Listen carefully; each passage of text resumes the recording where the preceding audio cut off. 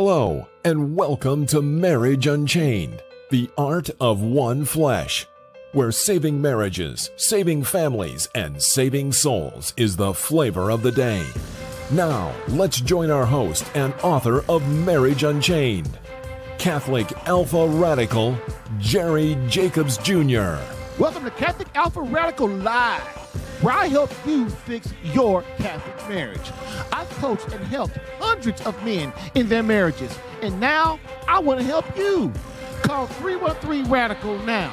That's area code 313-RADICAL, and ask me anything on tough marital issues, such as what to do when she's asked for divorce, what to do when you have a mutual agreement of separation but you didn't want it, what to do when your wife is cold and distant, what to do when your wife is having an affair, what to do when your marriage is bad, boring, lukewarm, and passionless, what to do when you engage in a marital embrace less than once a month, what to do when you sleep in separate bedrooms, what to do when she has left the home with or without the children, what to do when you're divorced but didn't want it. Call 313-RADICAL. That's area code 313-723-4225. That's area code 313-723-4225. Again, call 313-RADICAL right now for answers to intimacy problems, communication problems, prayer and spiritual warfare problems, authentic masculinity problems, aka how to man up. So sit back, relax, take a chill pill, and get ready to rock. But don't duck. Can you feel it? Catholic Alpha Radical coming at you now.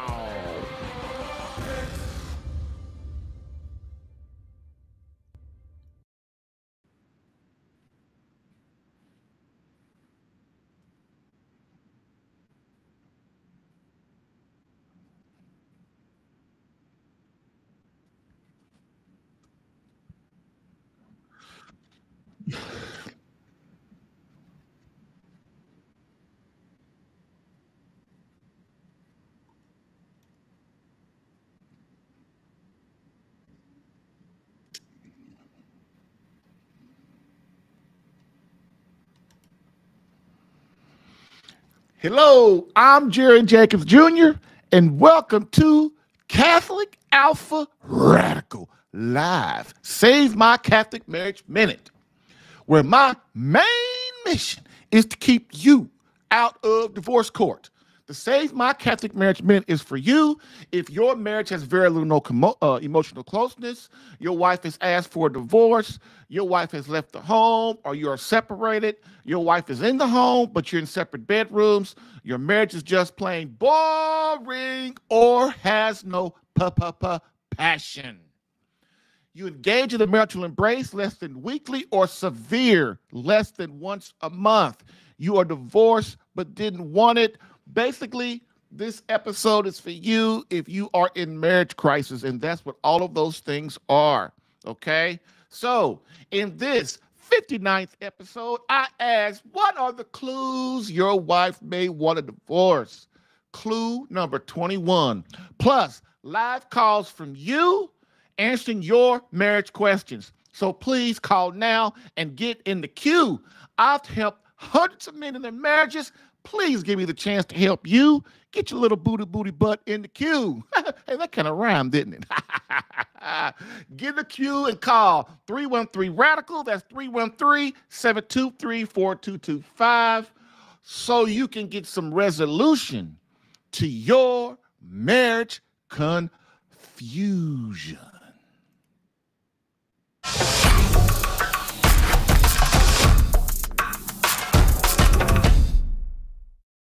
All right, the quote of the day, fellas. We here with the quote of the day. So the quote of the day, quote, something has happened to man to make him what he is.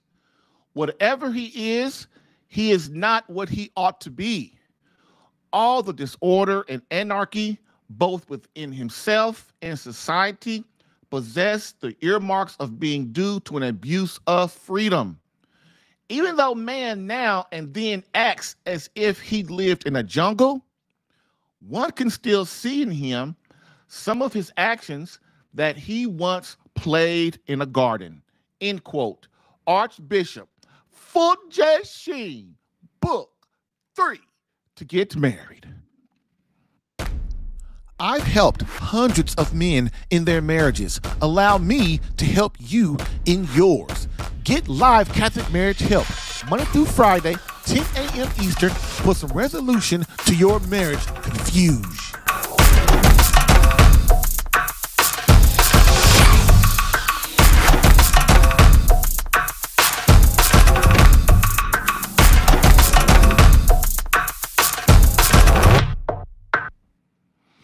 All right. We are back.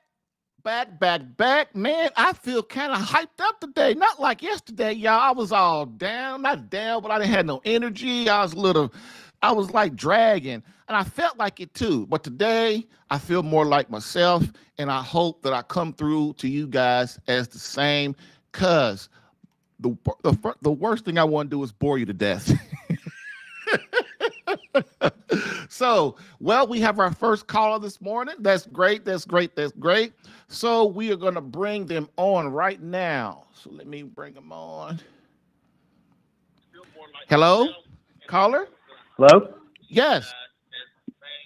How are you? It's Scott. Hey, Scott, how you doing? Just fine. So, bro. Hey, I just want to let you know I had an incident at church this past weekend. Oh, what happened? I stood up in the front of the parish about 5 feet from the altar at attention with my dog. I walked in on St. Gabriel's Church.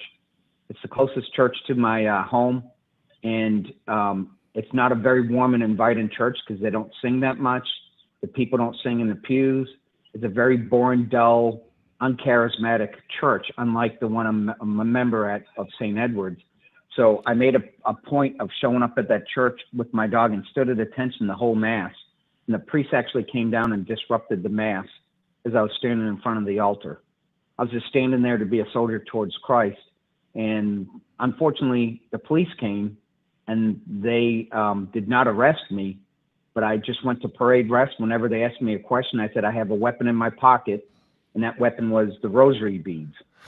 So when they pulled it out of my pocket, they immediately knew I was not a threat. But it had so many people disruptive because I'm tired of the Catholic Church in Louisville not serving wine with the Mass.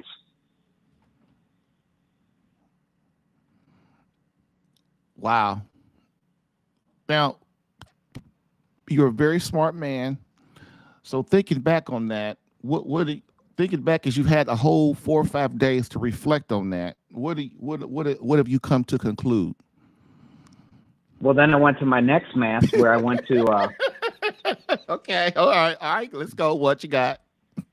Then I went to my home parish, and it was a Spanish-speaking Mass, which I don't speak fluent Spanish, so my parish priest, who I play golf with and I'm good friends with, saw me broad jump to receive communion. He didn't serve me wine either. So I scared 2 parishes into thinking I'm a crazy 56-year-old man. And basically what had happened is I am now in contact with the Archbishop of Louisville to actually have a meeting with him and 3 of the priests that have been involved in my my marriage crisis. Uh-huh. So you've got to... Go ahead, I'm sorry. The reason why I did this is all the bigger plan that it has to be about God, and I'm getting sick and tired of them not serving the wine against the teachings, because down in Orlando, in the Diocese of Orlando, where we have a secondary home, they still serve wine down there. So this whole COVID thing and the whole fear that they put into the people's hearts, I'm willing to die for receiving the blood of Christ. And I stood there at attention the entire time during Mass. And it freaked people out because I was in the center. And they said, why didn't you stand in the back? And I said, why should I? I'm here just like anybody else. Just because I stood in the middle, I said, you didn't have a problem with me being in my military dress blues the last time I was in this church, which was back in 2016. It's the closest parish to my house, and I bypass it to go to other ones because it's not as charismatic as the other parishes within the archdiocese. So what I learned from this is, if you stand up for what you believe in, you can make change even within the Catholic Church. And I completely agree, but let's go from the view of Christ and his church. Okay, let me try to help you a little bit. Good luck on that one. No, well, well, honestly, your vigor is unprecedented, and for that alone, you should be given, honor and respect. But here's the thing: first of all, no parish has to give both bread and wine, because either one of them is okay. So if you get just the wine, you get the full body and blood. If you get just the species, you get the full wine and blood. So our parish and many parishes, Latin Mass parish is basically the best Mass you can get. It's the high Mass. It's the extraordinary form. Every Sunday when we go, we kneel at the banister, the communion rail, and all the priest does is he gives us the species. That's it. We don't get wine. Now, when he's up there consecrating, he takes the wine and the species with himself. But when he comes down with us, he just gives us the species. And it's not because of COVID or anything like that. We've been doing that since I've been in that church for 7, 8, 9, 10 years now. The reason why is in the doctrine of the church that you either species, both of them, or either or still constitutes. Because this is one of the reasons why. Let's say you're in a war situation, you can't get wine there. All the priest has is the species. What are you going to do? So that's why either one. That's just one good example of why either or is acceptable, and you get the full body and blood of Christ. But also the other thing, I'm worried about what you did only because you said it, because it kind of, even though you were in a military uniform and you were very respectful. No, not this time. I was in regular street clothes. Okay. Well, even though you were very respectful, you really didn't cause any havoc or anything like that. The only time that really a person should stand up and disrupt Mass. Well, let me give you a story, because I want to really you to understand, because when you do things, I want you to do it right. And what I'm saying is what you did was not exactly right, but I agree with your vigor. But like maybe last year, there was a man that came to our parish, and he came to Latin Mass. He was very devout. He loved Christ, but he was African, from Africa. And so what he would do, and we didn't know him. So what he would do, he started coming, and then in the back during the middle of Mass, he would stand up in Mass and start yelling and screaming with his hands spread out. Now, in Africa, where he went to Mass, that's kind of how they celebrate. You can do that at the Catholic Mass. You can do that, and it's acceptable. Well, because people know you and they kind of understand it. But as us, we did not know him, and that's not our practice. You see what that's not our tradition. So what had to happen was we had to go, 2 or 3 of us men had to go in the back and had to corral him and say, look, man, you can't do that. And then after Mass, our father talked to him, and then he came and did it again. So my point of what I'm saying is, and so what you did was kind of like that. It threw people off, and it wasn't that they probably didn't agree with what you did. They just didn't understand. And the other thing is, really the only time that us as laity are obliged to stand up and interrupt the Mass where the priest feels he has to call a police or come down is if he is up there preaching heresy. So why? Because the Holy Spirit will demand that some man in that church stands up and says, stop that right now. So what's an example of that?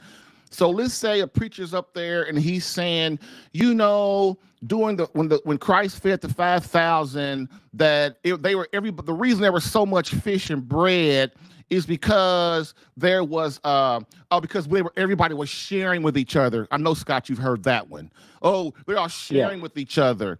Right then, a man in that church, that's heresy, because basically that priest is up there saying that Christ is not God, that was not a miracle, and the Holy Spirit demands justice for that.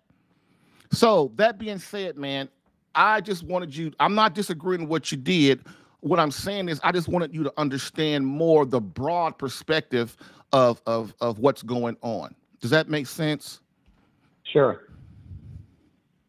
Which is fine. I did it to prove a point that there's too many things happening with the Catholic Church I don't agree with. Amen. One is being the sex abuse scandal that continues. I'm reading up now that it's actually happening in the Vatican now. Amen. Where there's clergy in the Vatican doing things that are completely inappropriate. I've read about how the cardinals were influencing junior priests to do things that are inappropriate.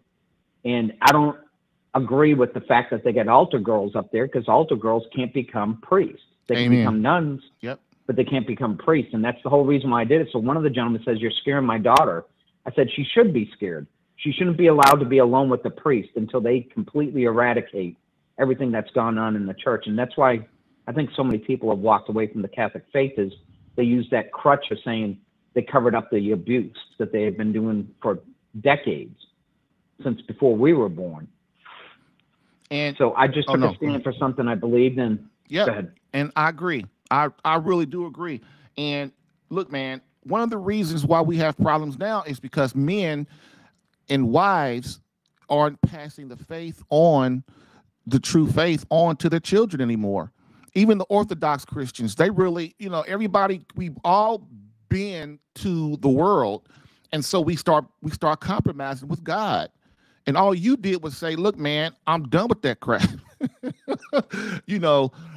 they didn't know how to handle it. They really didn't know how to handle it. Yeah, they don't. Well, it doesn't matter. Like when you try to contact a bishop and try to get an appointment with them, they stay in the protection of that building, that big building that they're in, and they use their minions to keep you out because they don't want to deal with it. Matter of fact, man, they don't even know how to deal with it anymore. Most of them, they don't pray like they're supposed to. They don't go to adoration like Archbishop Fulton J. Sheen would do. He went to adoration every single day. Because why? He understood the battle. But the priest, you can always tell when a priest and bishop are not praying. You can always tell they start going against God. They start talking about the things you were just talking about. And but the whole key to all this is this, man, Scott, this is what you already know. This is a complete battle. This is a spiritual warfare battle that men must enter daily. And if we don't, we get what we have. We cannot fight the church outside the church.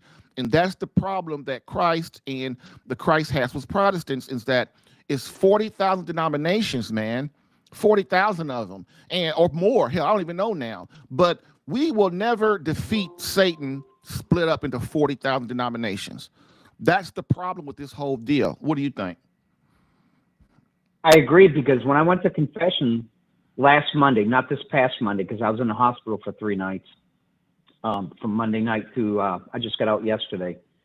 When I went to confession last Monday, he said, "Don't pray. I don't want you to pray. I just want you to deal with your darkness and just focus on your darkness so much that you focus so intently on your darkness, all you can see is the light." And that's what caused me to do what I did. So I don't regret anything that I do, because I think it's an action towards Christ. And since it's St. Gabriel's Church, he's their archangel, and that's the one that leads us away from the wickedness and of the devil. And that's the reason why I chose that parish. One, it's my home parish, where it should be. And two, I'm sick and tired of them not being charismatic. Yeah. Every time I've ever gone there, it's just quiet, it's sullen, it's dull, it's boring. It doesn't bring people to the church. And he says, you know, there's 600 people here, and you scared everybody to the point that they're not going to want to come back. And I said, no, they're not. They're going to come back. They're going to come back even stronger, because once they find out who I am and what I'm doing. So I literally handed my donation envelope to the guy and said, "Would you insure, in case something happens, that St. Edward's Parish gets the check?" Half an hour later, he shows up at St. Edward's, and I'm at the front door speaking to a bilingual Mexican guy. And he's looking at me like, "Holy cow, this guy's at this church now." So, yeah. He didn't know what to make of it. Yeah. So I made my point. Yeah. So thanks for your time, Jared. All right, brother. Talk to you later. Thank you. All right, bye. Bye.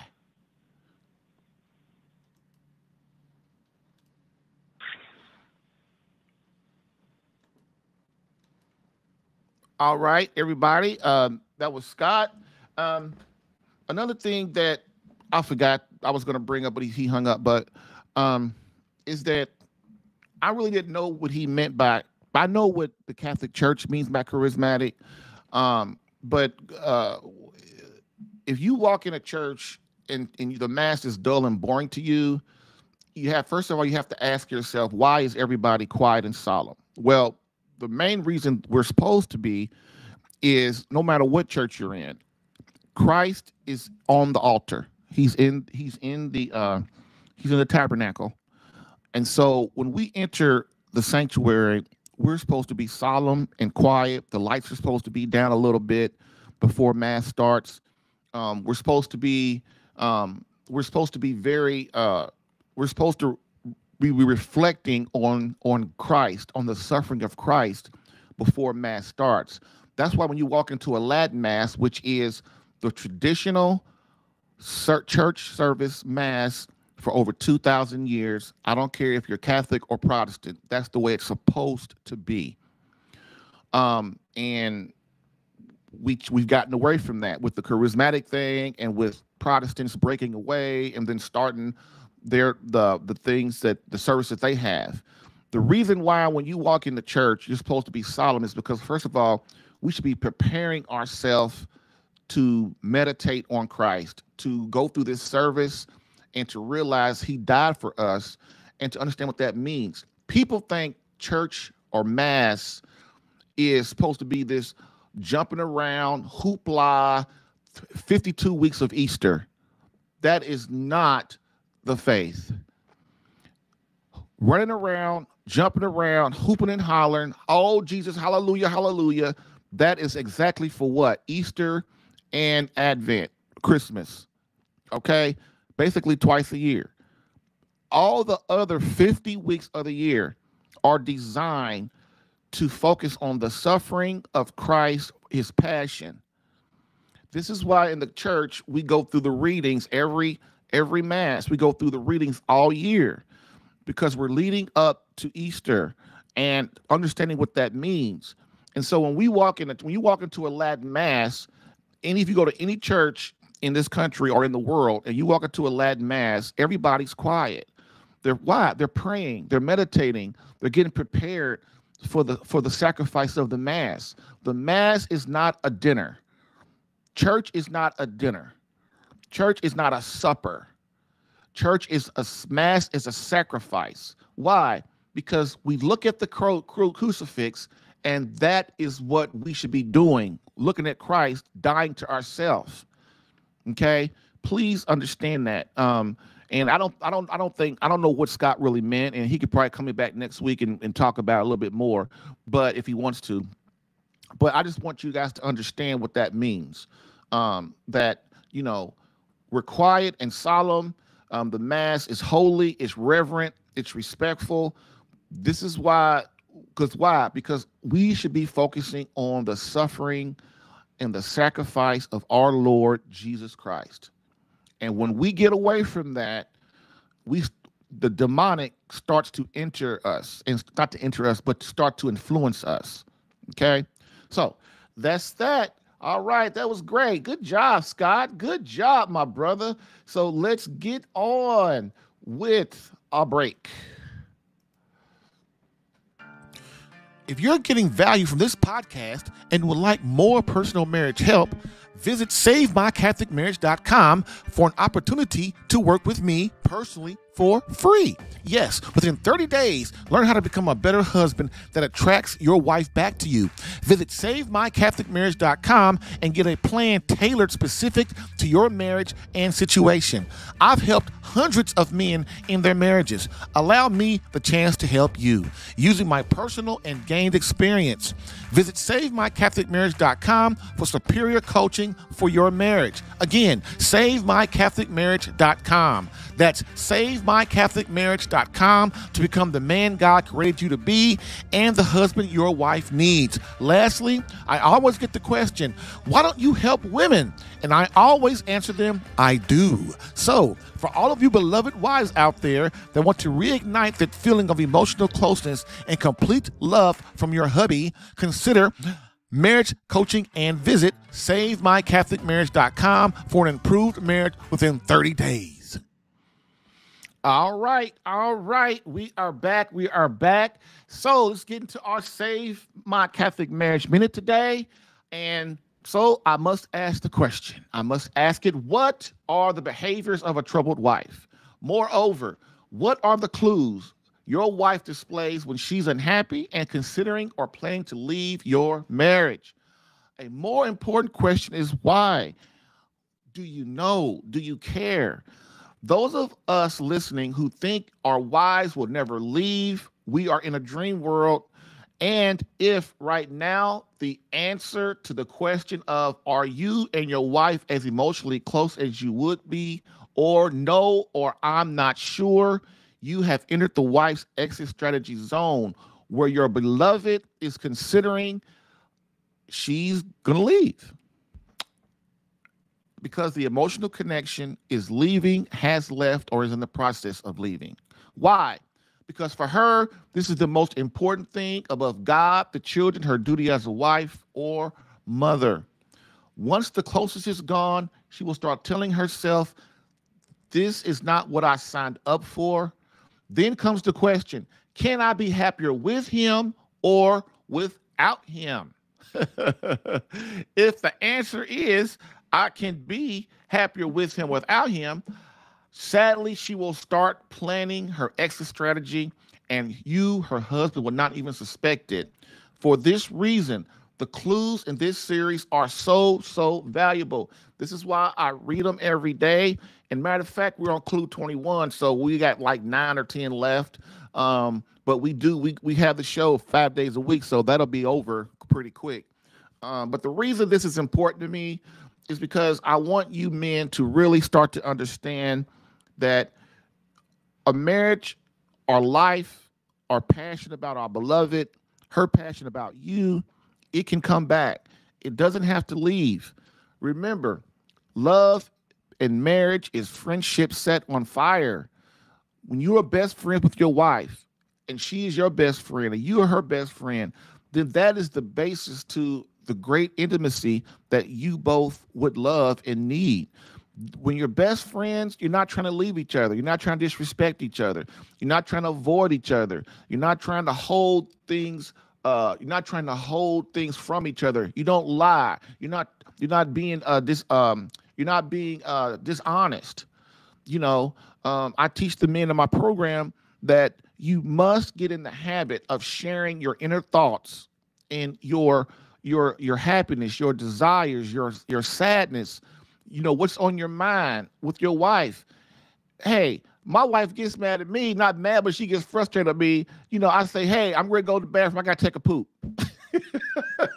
You know, because that's just me. You know, I get used to saying what's ever on my mind in front of her. That way she knows what's always on my mind. She can always trust me, and she can always know that I'm going to do right by her.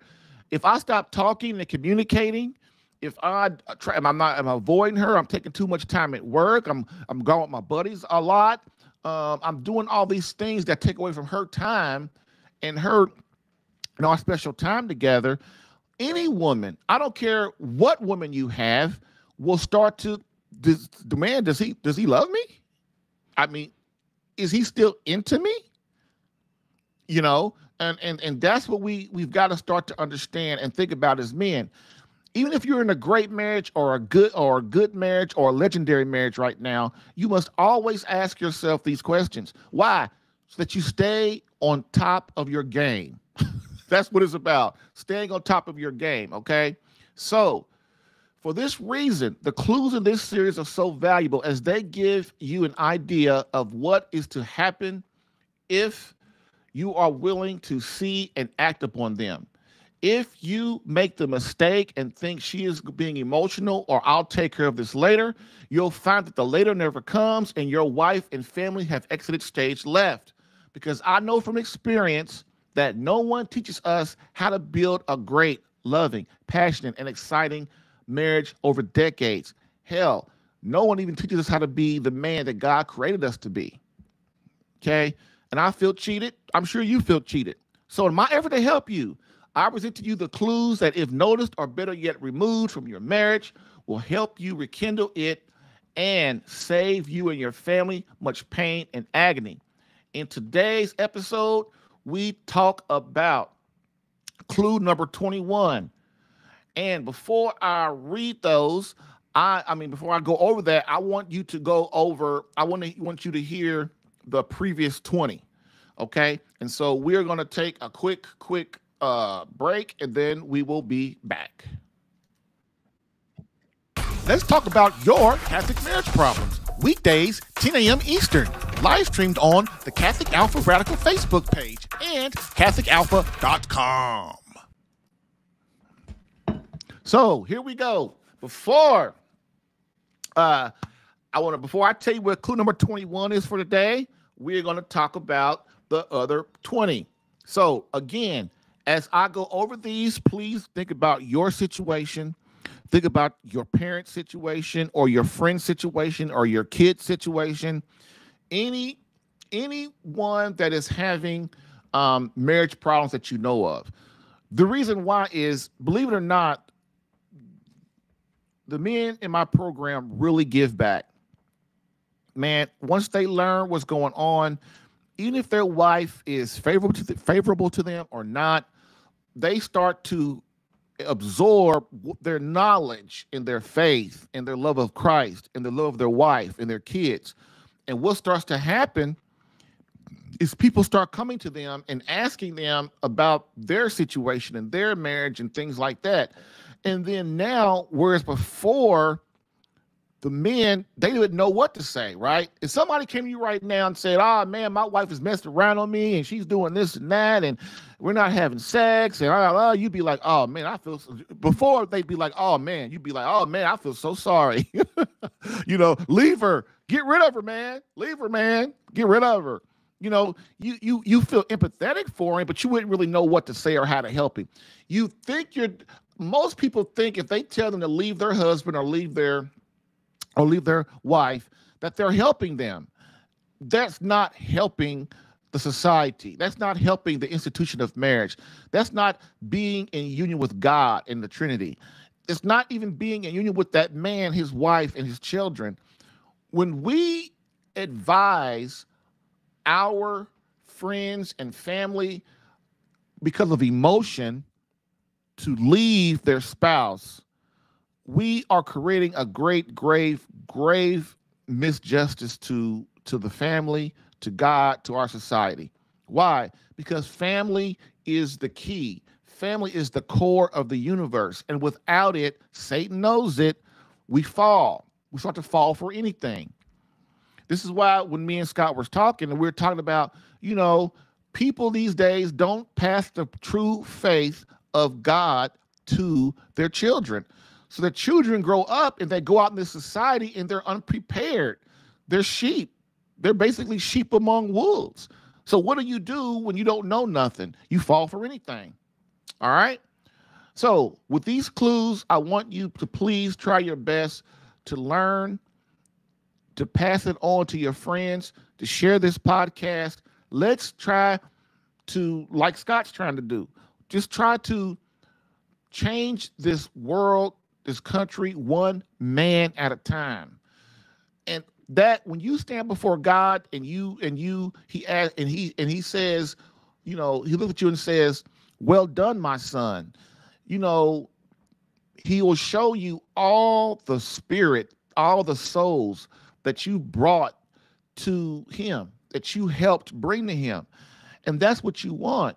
And your wife and your children should be hopefully right behind you. Okay. So number 1, does she seem distant? Number 2, is she spending more time with single friends? Number 3, does she seem uninterested in the marital embrace? Number 4, is she still as supportive as she used to be? Number 5, is she still as loving as she used to be? Number 6, does she go out to clubs and events without you? Number 7, does she take longer to answer your texts or phone messages? Number 8, has her conversation with you become very short and to the point? Number 9, has the bickering increased? Number 10, has the arguing increased? Number 11, has she started putting the kids above you? Number 12, has she started putting her friends, siblings above you? Number 13, have you stopped going to mass and entering the spiritual battle daily? Number 14, does she seem unusually depressed or unhappy for a longer period of time? Number 15, you make love less than once per week. Number 16, you make love less than once per month. Number 17, has she lost weight for no apparent reason? Number 18, has she started getting her hair done more often for no apparent reason? Number 19, lately, does she dress nicer or more provocatively? And then number 20 is she coming home later than normal? Okay. So that being said, what is the number 21 reason that your wife, our wives, everybody's wife may want a divorce? Drum roll, please.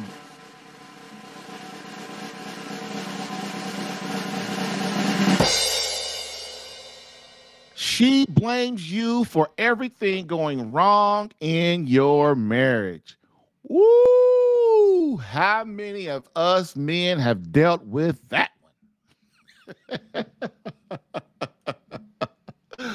So, look, marriage killers, the core of communication. Marriage killers is how we hurt each other deeply, cause resentment, and cause intimacy to leave our relationship. Especially for our wives, man. If your wife is blaming you for all things wrong in your marriage, this means that you are doing marriage killers. So she has started doing marriage killers to you. Now, what are marriage killers, you may ask? I'm so glad you asked, Grasshopper. To be specific, they are arguing with her, bickering with her, debating with her, criticizing her, trying to control her, correcting her behavior, blaming her, complaining, whining, verbally attacking her, and defending, reminding her of past wrongs, and stopping the need to defend yourself. Woo! How long would it take you to develop all those habits to not to do again? Okay? Those are important. One thing that is higher than a marriage killer, though, which damages your marriage severely over time, is when you disrespect your wife, meaning when she's talking, you are not listening to her. Fellas, I say it all the time. If your wife's mouth is moving, yours isn't. You look at her in the face, you focus on her, your body language, you lean toward her, you're excited, you ask questions. If you need clarification, you don't offer help, you don't say anything, you listen intently. And then when she's done talking, you ask her, you empathize. Oh man, that's messed up. Oh wow, that's great. Then you support her. You know, oh man, it'd be good that you did something like that. Or man, that's kind of messed up how he did. If I were you, blah, blah, blah.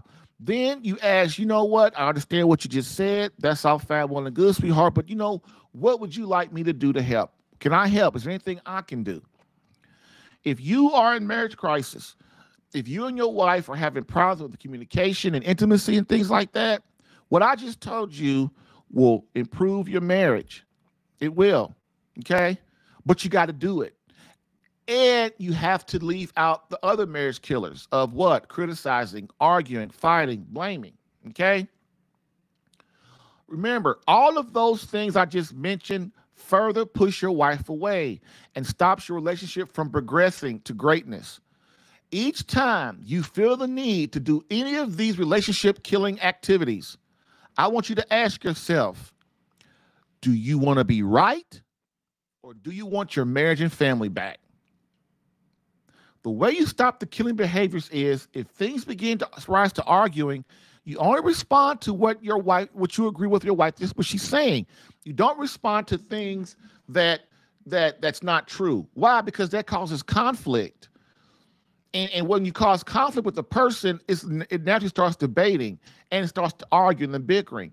You cannot allow that to happen, because when you do, eventually and sadly, your relationship will regress and your marriage will be over. Your wife will start to avoid you. Why would she start to avoid you? Because she feels if I say something or talk to him about anything or just say anything, he's not going to listen anyway, or it's going to cause a fight. So that's why wives avoid. This is why if your wife nags you all the time, you can't do nothing right, she blames you for everything, what do? You start avoiding her. You don't want to come home. You stay at work 12 hours a day. You stay out all the time. When it's time to come home, you go, oh, man, I do not feel like going home, because she going to get on me because I wasn't home at exactly 5 o'clock. I was there at 5:01, but I wasn't there at 5, so she's going to get on me, right? When your marriage is over, it basically means that you are entering the divorce court sector. Remember, even though your wife blames you for everything and you blame her for everything, she is one who is more affected by the marriage killer practice. Why? Because she runs on emotion. Wives run on emotion. And when we insult them, argue with them, yell at them, raise our voice at them, disrespect them by not listening to what they're saying, it hurts them very deeply, because women can't take trauma as well as men can. So when husbands yell, fight, criticize, argue, etc., it hurts their wives to the core of their being, because they are bonded to us. Which means what? We can hurt them much more easily and deeply than anyone else on the planet. This is why one of our missions as men is to protect our wives from ourselves. This is our power as men that we have no clue about. Most of us as men have no clue the power that we have, right? If we're not rich, if we're not this big famous athlete or this big famous actor, or we're not great in our careers, if we're not number one in our careers, we feel like we're failures. No, gentlemen. That is not the measure of a man. The true measure of a man is your relationship with God. If you're right, how your wife feels about you and respects you, and how your children view you. That's the true measure of a man. We have it so twisted. Believe it or not, man, I'd like to have all that money too. I would. I wish I did, but I don't. So does that mean I'm a lesser man than, say, Bill Gates? Does that mean that my wife or your wife is a lesser woman because she's not Oprah Winfrey? I mean, come on. If that was the truth, man, then what are we here for? So you're saying a person that's born in Haiti or a third world country like that, where every day is a struggle just to eat and survive, that their life is not as important as our life in America? There's just bad luck that they were placed in Haiti and we're placed in America? That's bad luck? No, it's not bad luck. You know what that is? God places us where we're supposed to be. Each soul needs something different to come to him. And so some are placed here, some are placed in Africa, some are placed in Haiti, some are placed in Europe, some are placed in Russia, in Asia, or in all these different places. This is where we are. Why? So that our souls can experience what God desires for that soul to move closer to him. This is why a person who's rich, they're not supposed to hoard all their money. They're supposed to give and serve and love. They have more of a responsibility to the society. The more money you have, the more responsible you are to give and to love and to help. Just like the more you love God and the more God reveals to you as a man and as a woman, the more responsible and the more obliged you are to help others. The more you are obliged to pass that knowledge to other people so that they can come to God as well. This is how the universe works, man. And if you really think about what I'm saying, you will see it. Without God, there's no reason to be good. Without God, There is no reason not to murder somebody, not to rape somebody, not to kill somebody, not to abort your baby, not to not steal from somebody, not to smack somebody in the face, not to kill our children, not to go out and have all the sex we want with all the women. You know, there's no, without God, this all means nothing. This is why you have to look at a person that's not a believer or a person that is an atheist. You have to look at them and say, man, what are you doing? You go through this whole 100 years of pain and suffering, and then you think it's just over. It just makes no logical sense if we as men just sit down for 5 seconds and just truly think about it. It's not bad luck that a person's born in America and somebody else is born in Haiti. It's not bad luck that somebody's born rich and somebody's not. It has nothing to do with luck. It has to do with our souls and what God needs from us to move closer to him. So again, without God, none of this means anything, because eternity in happiness and bliss is what we're aiming for. This is why this world is a test, especially for a man. Are we worthy to go to the party? Or am I, as Jerry Jacobs Jr., am I a man worthy of the gift of my relationship with God, of my wife and my children? Am I worthy to go to the big party? Because again, like I said last week, God doesn't let everybody go to the party. Why? Because if you don't want to come, which means what? You're disobedient your whole life. You're selfish your whole life. You don't go to mass. You don't worship God. You don't talk about the Blessed Mother, the saints. You're not trying to read scripture. You're not trying to be a good husband or a good father. Just kind of going along. You think you are, but you're really not. You're just selfish. All that you want to do is consider your wants, desires, and needs. And then at 99.9 years old, you get in a car wreck and you're in a coma. And you're supposed to want to go to the party. You want to go to the party now. No, God goes, look, you don't want to go to the party because you wouldn't be happy at the party. You wouldn't. So I'm going to send you to the other party. It ain't really a good party, and it's really bad, but hell is where you want to go because you didn't want to do what it took to get to the good party. You didn't earn your way to the party. So we're going to send you over here, back down this way. And then you can just keep doing what you've been doing for the last 99.9 years. Okay? This is how it works, everybody. This is how it works. And if you don't believe me, it doesn't matter if you believe me or not. The demons believe it. The angels believe it. You know, and that's all that really, the saints believe it. That's all that really matters. Okay? So, this is why we got to understand our power as men.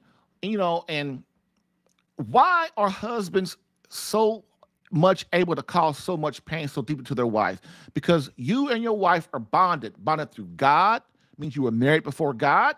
You're bonded through the marital embrace. You're bonded through the children that you have together. This is why when or if a wife has an affair, she is still drawn to her husband way more because of the bonds they share. The bonds she has is so much stronger than she has with the guy she's having an affair with. She's just trying to fill a void that she doesn't have with her husband. But the bond is not as strong with him. She's just trying to have a good time. He's just trying to have a good time. But eventually the good time ends, right? It always ends. It always ends. Okay? So when we continually do marriage killers on our wives, she begins to become resentful. We become resentful too. And she begins to feel her husband doesn't care or love her anymore. And the all-important emotional connection begins to leave her and consequently her marriage or relationship. As you know or should know by now, when the emotional closeness is gone, your beloved desires to leave with it. Again, if your wife is blaming you for everything, basically nagging you, this is the first clue that you have serious marriage problems.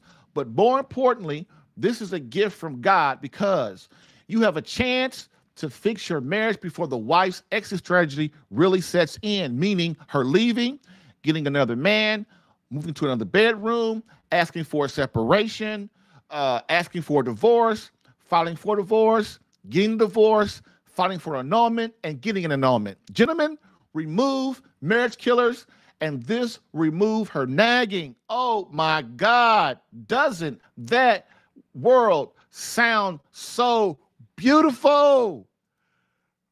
Bam! Let's talk about your Catholic marriage problems. Weekdays, 10 a.m. Eastern. Live streamed on the Catholic Alpha Radical Facebook page and CatholicAlpha.com. If you're getting value from this podcast and would like more personal marriage help, visit SaveMyCatholicMarriage.com for an opportunity to work with me personally for free. Yes, within 30 days, learn how to become a better husband that attracts your wife back to you. Visit SaveMyCatholicMarriage.com and get a plan tailored specific to your marriage and situation. I've helped hundreds of men in their marriages. Allow me the chance to help you using my personal and gained experience.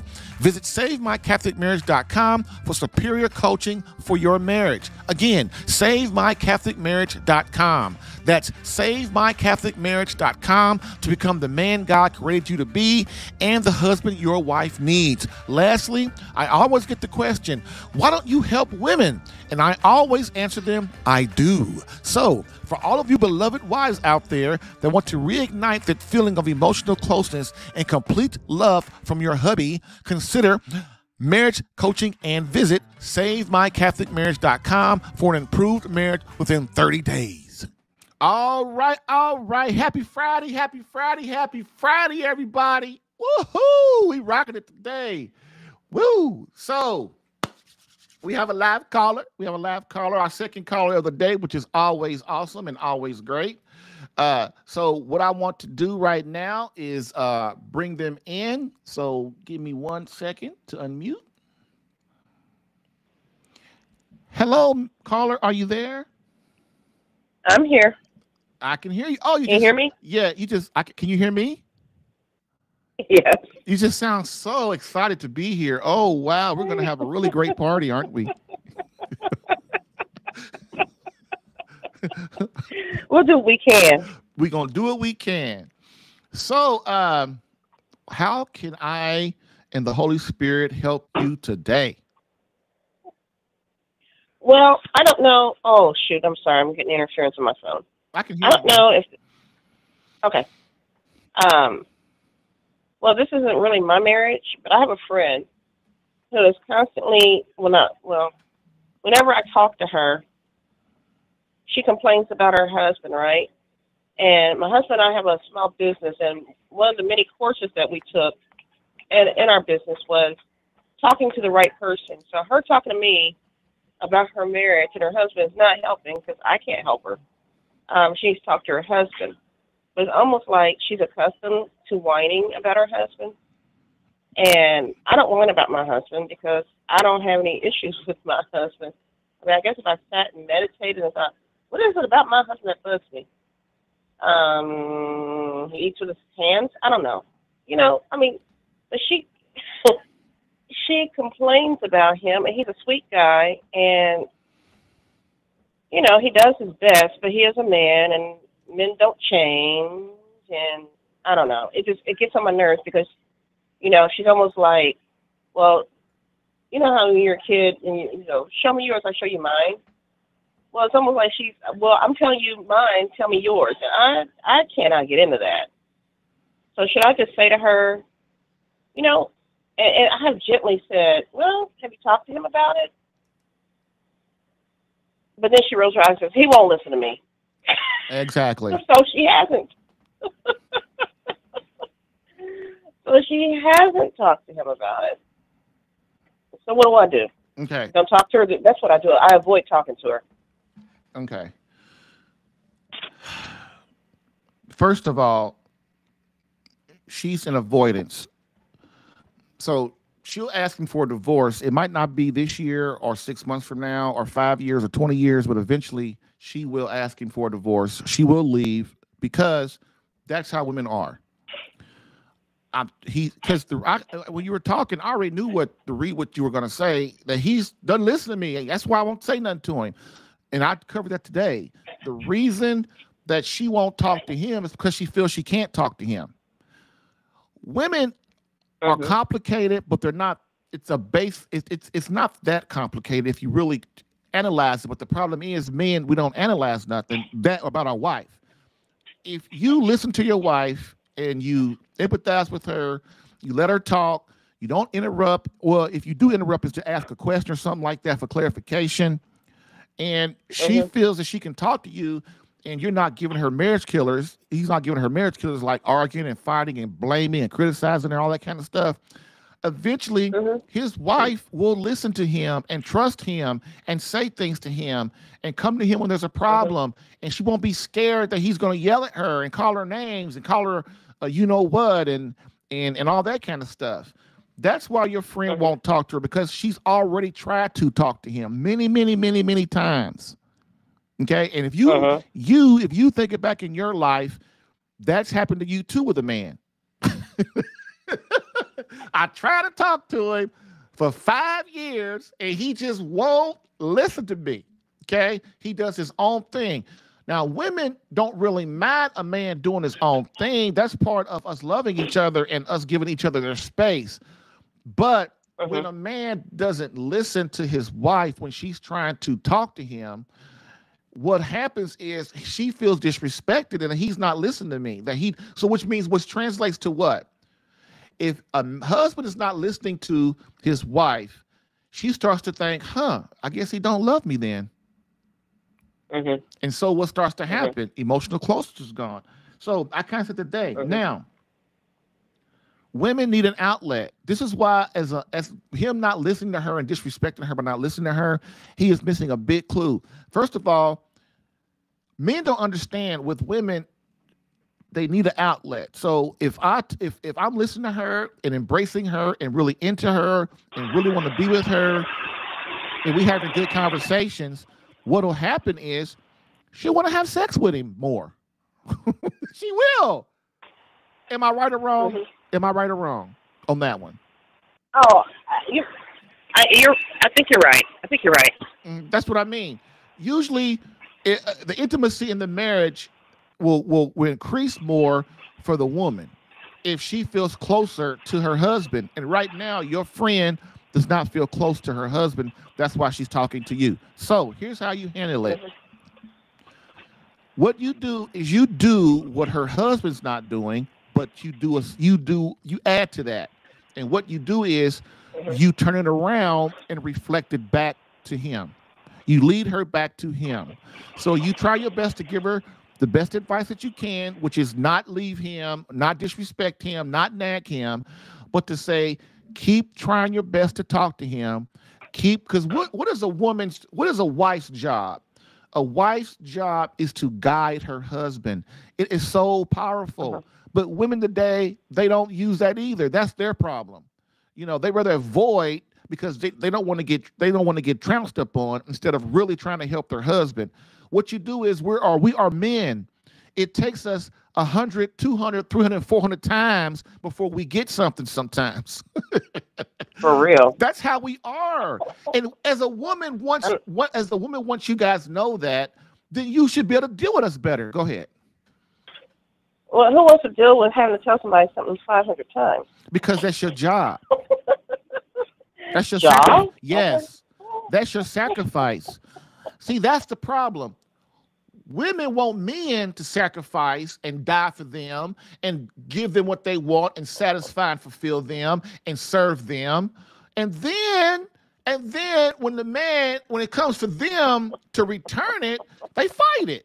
I got to tell him something 500 times? Oh, dang, that's messed up. I don't want to do that. I ain't got time for that. I got to go do with these kids over here. Look. That's right. Ain't nobody got time for that. That's why. That's why your priority has to be straight. Your priority is God first. What would God have you do? God would say, look, whatever you got to do to get your husband to heaven, that's what you got to do. And if it takes telling him something 5 million times, that's what your job as a wife is to do. That's how you sacrifice for something bigger and better than yourself. The other thing is, that's it. I mean, really, that's really it. Then your marriage comes second. Your marriage comes second. If you want to stay married as a woman, and most women do, all women do, once they choose you, they want to be married to you. They don't want somebody else unless you as a man screw up so bad it makes them. Then your second priority is your marriage. And so you have to do what it takes to guide your husband through your marriage. Go ahead. You got to go. Go ahead. Yeah. Oh, okay. All right. Go ahead. I can listen. I can listen. I'm in the middle of something. I'm sorry. It's okay. I know I get to go because I really want to help you. So, but hey, thanks for calling, and call again next week. Go ahead.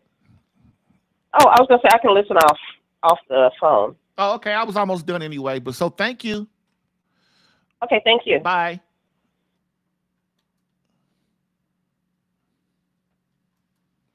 So that's what I was trying to get to. Women, they have a responsibility too, man. I talk to my guys all the time, the guys that I work with, and yeah, I drill it into what they have to do to be better men and become worthy of God and their marriage and their family. But they also know, well, that's why me and my men get along with each other, because they know I'm not like some marriage counselor trying to blame them for everything. It might, when you first start talking to me and we meet the first time and I start helping you the first time, it might seem like I'm only on your wife's side, but I'm not. I'm on God's side and marriage side. So what I have to do as your coach, look at me as a football coach or a military instructor. I have to break you down and get you to open up your mouth, because you're a man and it's hard for you to listen.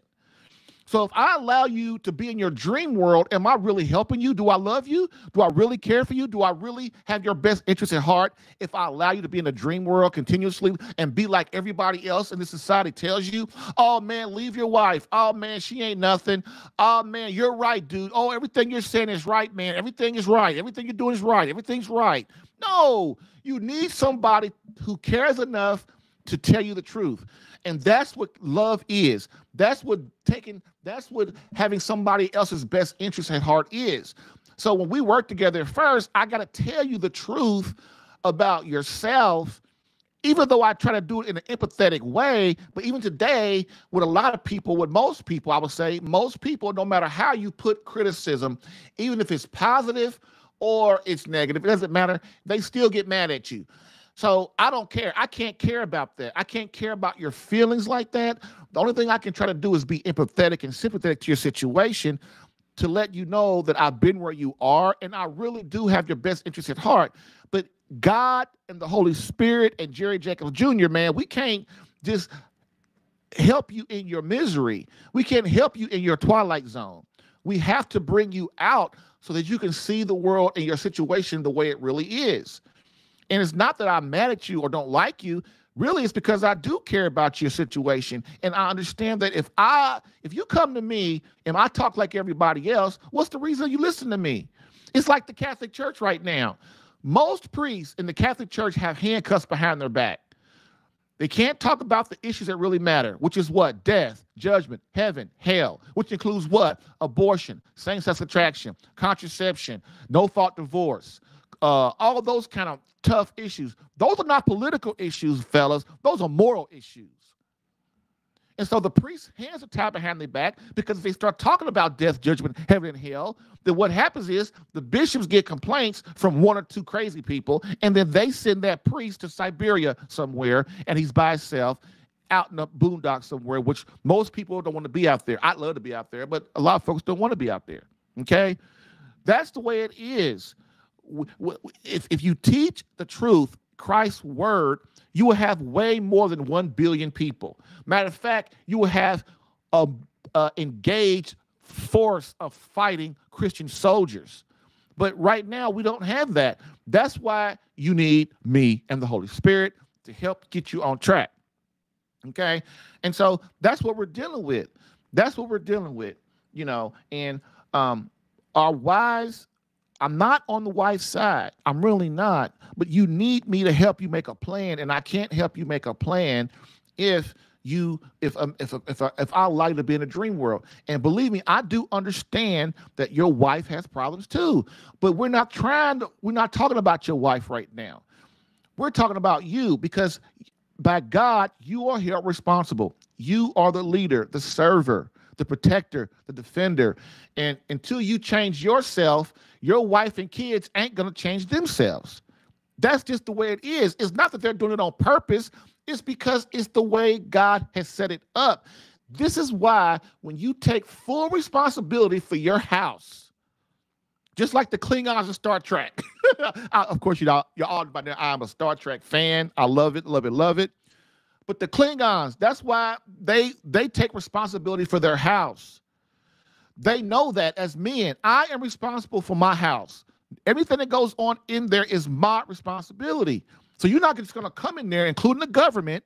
You're not just going to come in there and tell me what to do in my house. Okay? And that's how you as a man have to start to think. And I promise you, your life will be better.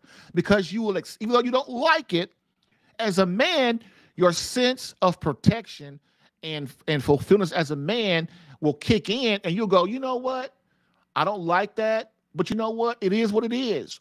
That's my job. That's my job. But see, we're not taught this from when we're born.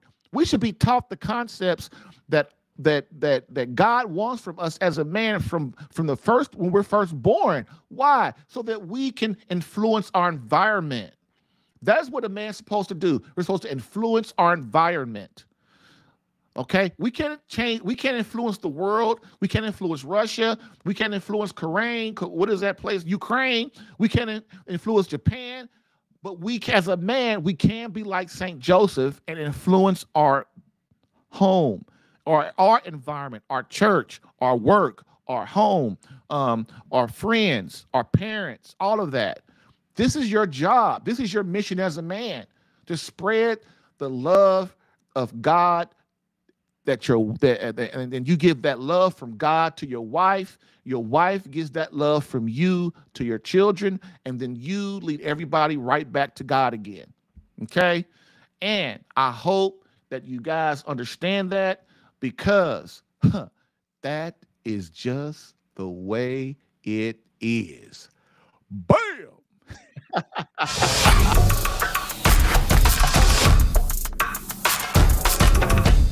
And so, as we always do, we end with a quote from Pope Benedict XVI. But first, I want to check, make sure no more callers. Nope, there are no callers. And I want you guys to remember, have a great weekend. And I will see you again on Monday, 10 a.m. Eastern. You being here means so much to me, because I know together that we can do the things that we're talking about. The Holy Spirit teaches me. I learn from my mentors. You learn from me. I learn from you. We teach each other, and then we all go out and spread what it really means to be a real man out here to our children. Because if we don't spread to our children, it won't go anywhere, right? Really? But our daughters need to know what it means to be a real man, because our daughters will pick a jerk to marry, and they'll get divorced and be miserable, and then they'll be coming to us. We got to teach our sons, because we want our sons to thrive in this world and understand how to get along in this world and how to be warriors. Okay? So that is it. But in conclusion, as we always do, we end with a quote from Pope Benedict XVI saying, quote, "Society offers you comfort, but you weren't made for comfort. You were made for greatness. So go forth, Christian soldier. The spiritual fight is upon you. Fast, pray, and prepare for battle." Thank you for listening in today. If what you heard helped you in any way and you would like more personal attention, visit SaveMyCatholicMarriage.com for superior marriage coaching. And remember to join the Catholic Alpha Radical Live podcast as a caller or listener every Monday through Friday, 10 a.m. Eastern.